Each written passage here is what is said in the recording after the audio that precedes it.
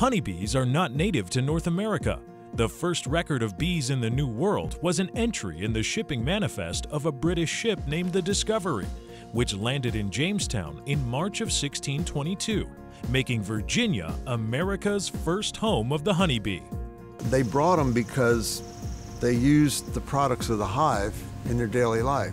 Honey was not only a sweetener, it was a food preserver. The wax was used for candles, obviously, leatherwork, gunsmithing or metalworking. And they also would coat like a paper material and make like oilcloth or windows, you know. So it was a lot of different uses. The Native Americans had no name for bees and called them the white man's fly.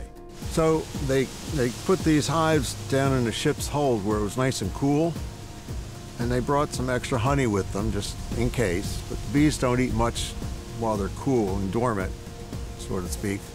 But they would keep them down there in the dark so they wouldn't fly, and they kept them covered. And if it got too warm, they would cover them with a wet burlap and just keep them damp and cool. And for 3 months, they took to get over here. That's how they would transport them. And they lost a lot of bees too, but you know, the ones that made it came here, there was nothing to keep them from multiplying, so it made out pretty well. Within a short period of time, there was a lot of bees in the colonies or in the United States, what was to become the United States. In Virginia, as in the rest of the world, honeybees are at great risk. It is called colony collapse disorder, with losses that can range as high as 45%. Colony collapse disorder, or CCD, is caused by a number of environmental and biological factors, but none are more serious today than the Varroa destructor, a parasitic mite that is the vampire of the bee world, feeding on the fat cells of the bees and transmitting viral diseases. Raising mite-resistant queens is the front line of defense against the Varroa mite. We breed queens mainly. We're queen breeders, Russian queen breeders, so we're breeding for mite resistance and, you know, behavior, different traits like that, specific traits. My dad and I and my mom, we own the business Richland Honeybees in Virginia, and we belong to an organization called the Russian Honeybee Breeders Association, and we're certified Russian breeders, one of I think like 14 or so members in the United States, and we're the only Russian queen breeders in Virginia. American foul brood is the big one. That's a spore-forming bacteria. It can live in a hive for hundreds of years and hive wouldn't wear, and it'll wipe out a colony. It'll go through an operation in a couple of years and wipe you out. It's very persistent. It's a spore-forming bacteria. European foul brood is not a big deal, as much of a big deal. It's a stress disease like shipping fever in cattle, but it's manageable with antibiotics, you know, or good honey flow or something like, you know, change the queen is a good management for stuff like that. Chalk brood is the same thing. It's a fungal disease, and there's a lot of viral diseases that are becoming more prevalent only because we have varroa mites now, that more so than we did before. There was viruses out there, paralysis virus or sac brood virus, that were never really an issue. Every once in a while I would see it, might see a cell or two in a hive, no big deal. But now with mites coming along to transmit viruses and compromise the bee's immune system, we're seeing a lot more problems with bee viruses, old ones and new ones that have come in since mites have arrived. Here in Virginia, we have a specific genetic line. All the breeders have different lines of genetics that we're breeding from, and then we'll kind of trade back and forth different genes.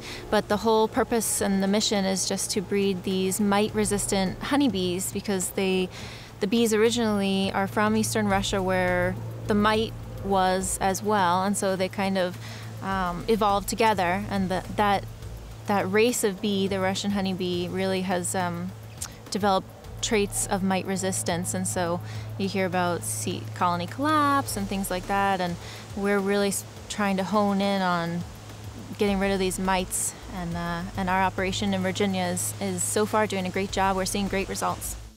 The importance of managing bees and protecting and growing their flowering plant forage is imperative to our food security, as it is estimated that bees are responsible for 1 out of every 3 bites of food we eat. A bee colony is a superorganism, and all members are interdependent, from the queen to the youngest nurse bees. The members' roles are determined by age and sex. The queen lays her eggs, the drones fertilize unmated queens, and the workers forage for stores. Honeybees and humans have what is certainly the essence of a mutually beneficial relationship. Bees provide food and important products, but also provide culturally, as symbols for hard work, cleanliness, and order. When you know how bees operate, you pretty much have a handle on how the world works. Dan Price turned a hobby as a beekeeper into Sweet Virginia, a foundation dedicated to educating children as to the importance of bees and their role, not only agriculturally, but also in our society. The way this began, I gave maybe many years ago, more than 10 years ago, I gave a jar of honey to a friend after I had begun the beekeeping. And it had taken a couple of years to get my first jar of honey. And he came back about a week later and said, you know, could I have some more of that honey? And I said, sure. He said, I'm not sure that you understand. My wife is a honey aficionado, and she tells me that this honey is the best honey in the world. There's nothing like it. So it was really that conversation that launched it beyond a hobby into more production of honey, and then ultimately into this foundation. The honey that's made here is as artisanal as it gets. This is straight from wildflowers that I've planted, from the flowers that are right here around this farm. This is straight from those flowers, turned into honey at beehives here, and then processed very minimally into and put into those jars and distributed. It's a uniquely delicious Virginia product. Over the years, I sort of discovered that people are fascinated by honeybees for good reasons. And humanity has been fascinated by honeybees really since the beginning of recorded time. So it goes across centuries and across cultures.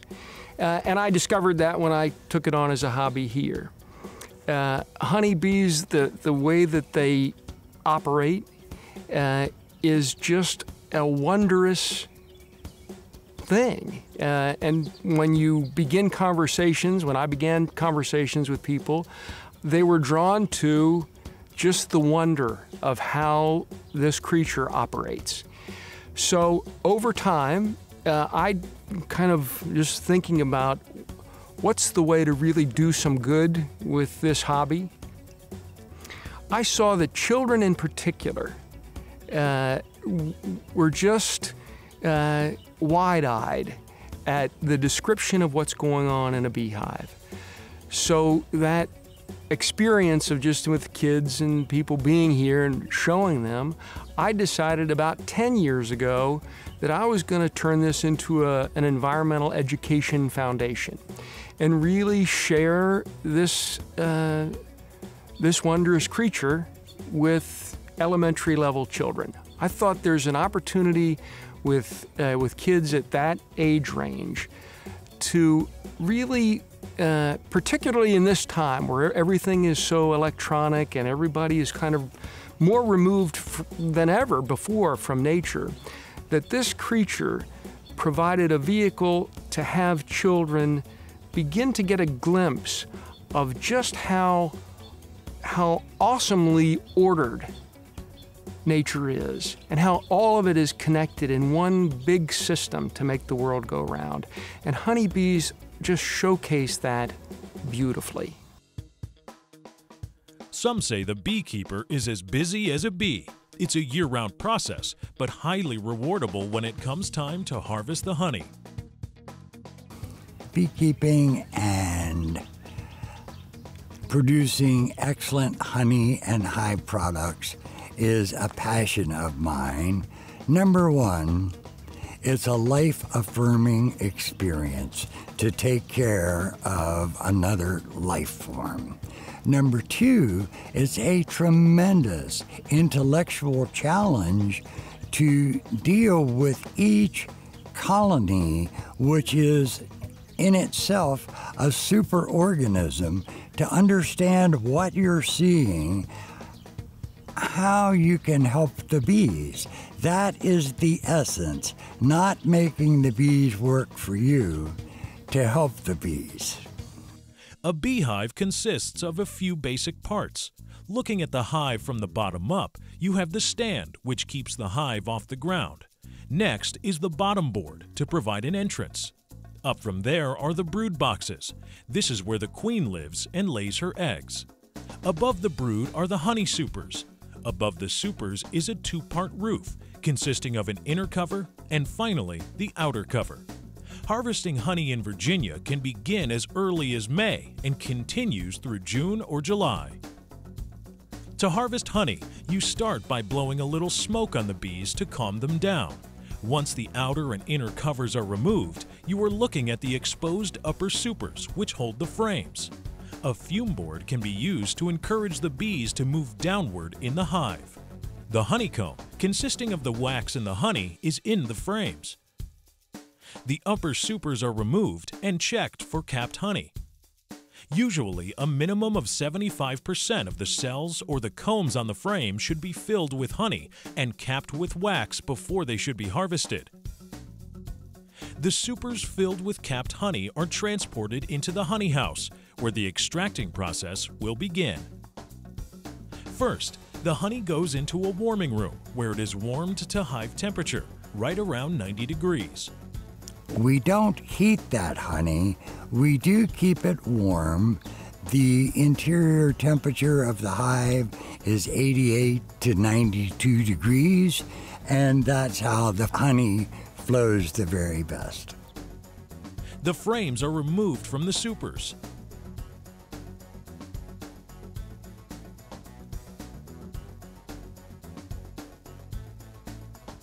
Here, the supers are rolled and scored, which opens the honeycomb caps.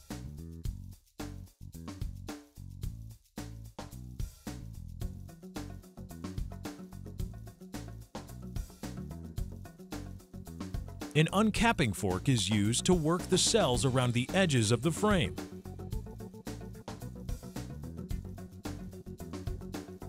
Once all the cells are uncapped, the frames are loaded into a drip tank, where gravity pulls the free-running honey into the bottom of the tank.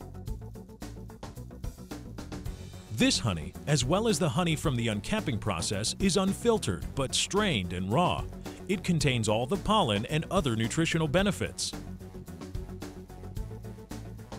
The frames are then loaded into a centrifugal force extractor, and the honey is spun off of the frames and collected at the bottom of the extractor.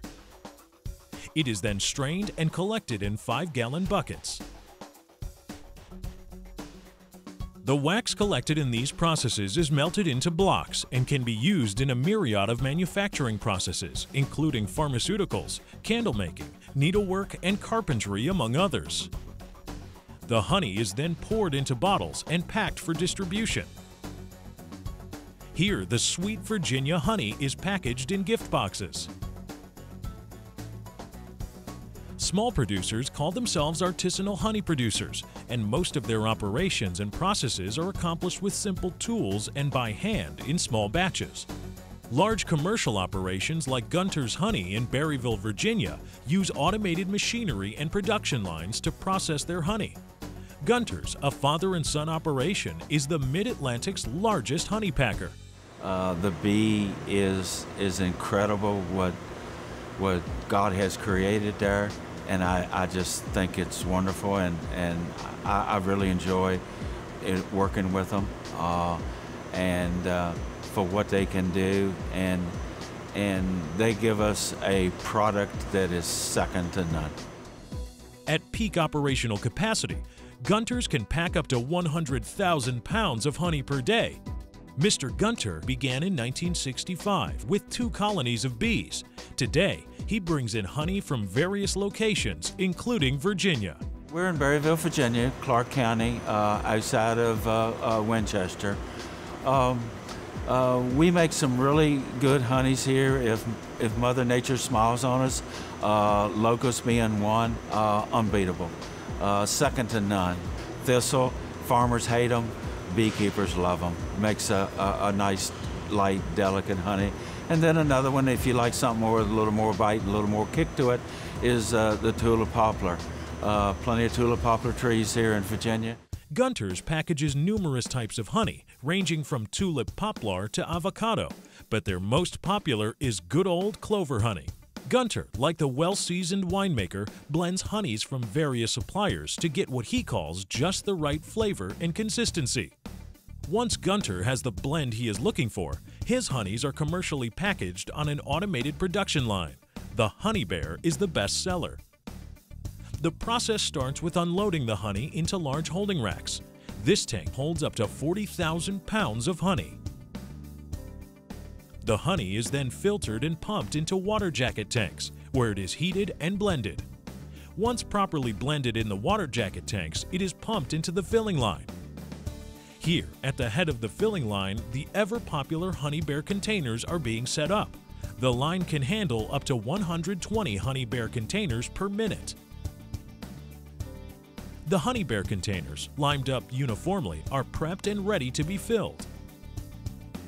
The Cazzoli 8-head rotary filler supplies each container with precisely 12 ounces of honey.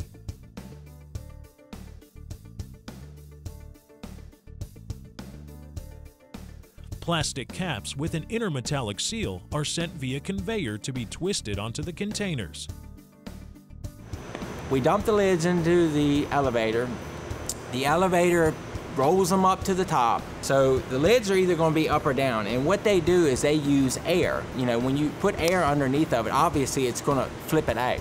But when the lid is actually upside down and the top is down, it's not able to fill a cavity to chuck that lid out. So the lids that it can't chuck out go into the machine the proper way that they're supposed to go in. Note the perfect alignment of the Honey Bear containers as they move down the line to the lift and peel sealing machine, which is the heat inductor that provides an airtight seal for the honey. And as you can see in the cap, they have a silver liner. When it comes out of the machine and it has a lid on it, it goes under a sealer which uses magnetic pulse. And what that does is that heats that metal up and it actually bonds it with the plastic so that you get your quality seal. Once sealed, the containers move down the line to a laser sprayer that marks the date and product code information on the top of the lid. Next, the containers are labeled, on the front with brand and product information, and on the back with nutritional information.